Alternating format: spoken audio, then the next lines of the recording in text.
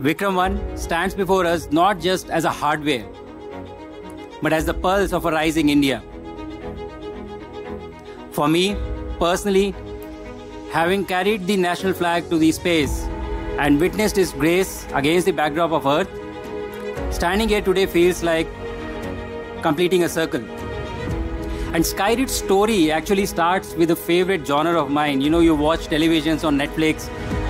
Two young engineers walk into a room and they change the country. The title feels like that. Vikram 1 looks really beautiful when you look at it. But it is much more than that. It is a symbol of national ambition and grit. A message to all the people who are listening in, all young engineers, all the students who are listening in. Remember this, rockets do not just lift payloads, they lift aspirations. And if Skyroot can do it, so can all of you, whoever is listening in.